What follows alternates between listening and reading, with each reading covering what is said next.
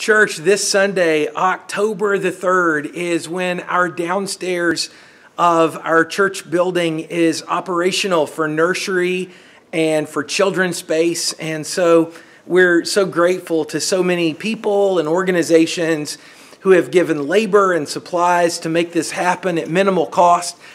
This Sunday will be operational. Everything's not going to be done, but it's going to be done enough to be in there. So at 8:30 this Sunday morning, we're going to have an open house so you can come through and see the new layout and floor plan and get familiar with it. And then at 9:30 and 11 o'clock worship services. We will have nursery downstairs. We will have Discovery Kids service downstairs that run during those worship times. So a lot to look forward to this Sunday. We look forward to being with you.